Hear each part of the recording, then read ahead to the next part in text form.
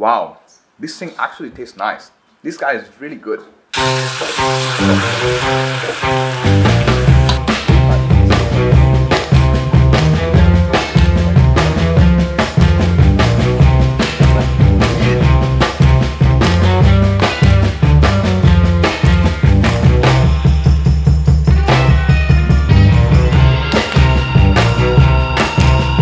Hello everyone, I'm Jordan.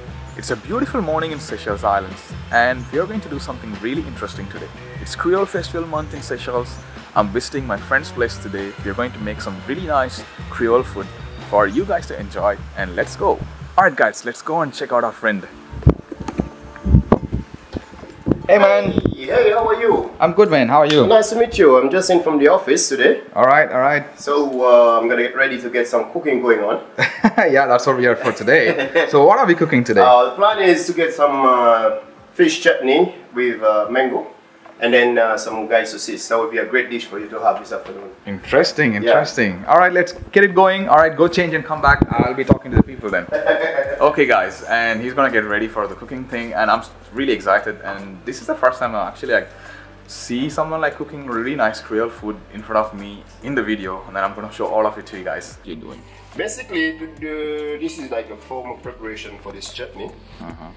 Grated some mangoes, not the ripe mangoes, but rather the ones just before it gets to the ripe stage. We grated it with the fish. The fish basically, I boiled the fish first and then I've squeezed it into chunks, and then I've used the mortar to get it even finer like that. Now what I'm doing is that I left it overnight in the freezer so that it can absorb some of the juice and flavor from the mango and the onion. I need not add anything because the fish is already salty. So, and now I'm removing the excess water from it. Why I'm removing the excess water? Because now I need the fish to be cooked in oil. So our initial prep for the salted fish chutney that we're making is already done. Here it is, and the wok is almost ready, and we're gonna toss everything there and put some chili on it, and then the process should be over. The thing about salted fish chutney, it's part of Creole cuisine itself. Back in the days, we didn't have much refrigeration, salting the fish is a way where people actually can store food for long term, and most of the places you go, you would find salted fish chutney or papaya chutney. It's part of Creole cuisine. And chutney is a side that comes with a Creole name, where you can add it. Most of the takeaways or the restaurant you go, you would find papaya chutneys or chutneys made with golden apple or with pumpkins. And this is one of the unique chutneys that we make today, and I'm sure it's gonna come out really good. Wow, the smell that comes out of this food. And the funny thing is with the wok, you don't want it to be too hot, or else you will burn it. We don't need to cook in a medium heat, that everything gets cooked at the same time, because it's a lot of fish right there. For thyme? This is thyme. Okay. The leaves, not much of stuff. Just one because I'm eating chutney.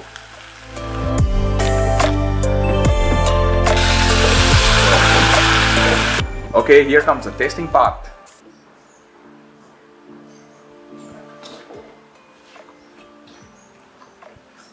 Wow, this thing actually tastes nice.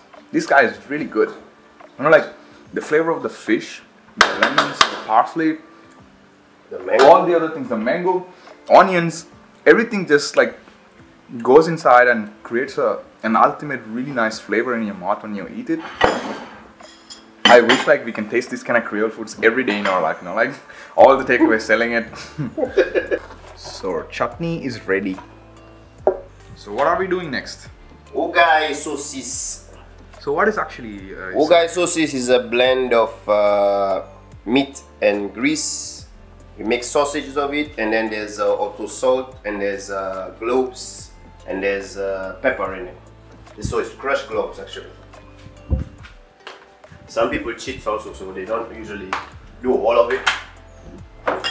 They just put out salt and pepper. See my friend here, he's a chef who doesn't have a restaurant.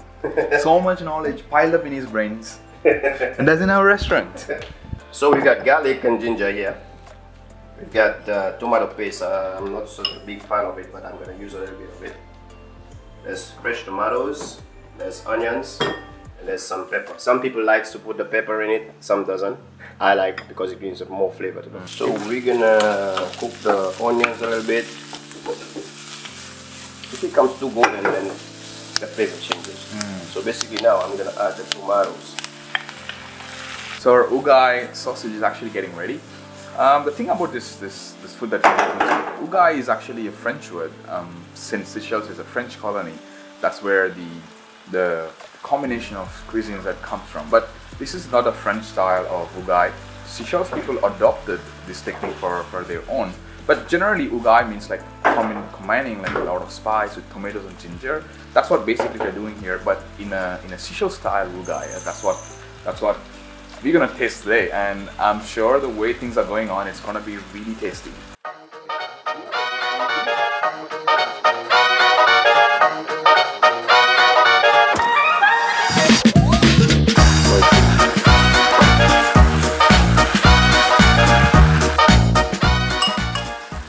This is how we make saucy. So how comes the sauce? Now I'm gonna put it. This oil is not from what I put in the pan, but basically from the sausage because it was really fatty. So that's a sign that our dish is Our ready. dish is almost done.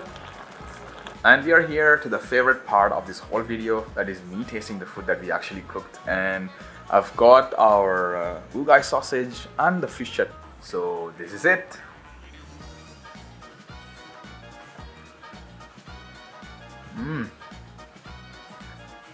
It's really delicious. The way my friend said, the sausage actually has spices in it, which I can actually taste it when I'm having it. The sauce, even the spring onions and every spice that he put in, blends in and gives you a really nice flavor. And the next one is our fish chutney. Wow. These are really nice dishes that we made, and so much flavors in it. So the next time if you're visiting Seychelles Islands, have some time, stop at a local takeaway, pass by.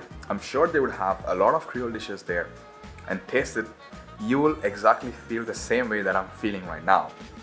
So much flavor inside your mouth to enjoy out of the Creole cuisine. And that's all for today. See you guys again with another interesting video. Please do subscribe if you haven't subscribed to my channel yet. That's gonna motivate me a lot. And this is Jordan signing off. See you guys next time.